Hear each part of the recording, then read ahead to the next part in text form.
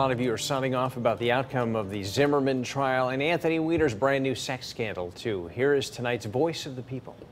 I'm just curious how Anthony Weiner is receiving so much stress and bad publicity for sexting. I know a federal agent who doesn't get in trouble for infidelity, for ruining a family or two. You know, what is going on in this country?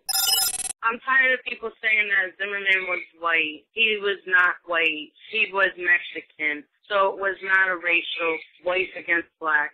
And yes, it is sad that he did not get charged with it, and I am so against that. But people need to stop saying that Zimmerman was white.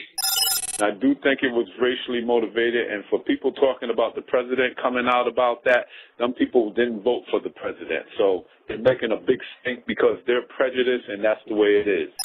I know George was guilty of Trayvon's death, and I do think President Obama is right in what he said about the case.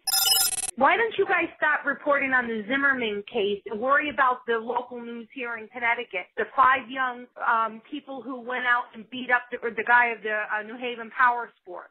Why don't we report on that and stay on that subject? All right, if there's a story you want to sound off about, just call our Voice of the People hotline. That's the number, 203-212-WTNH.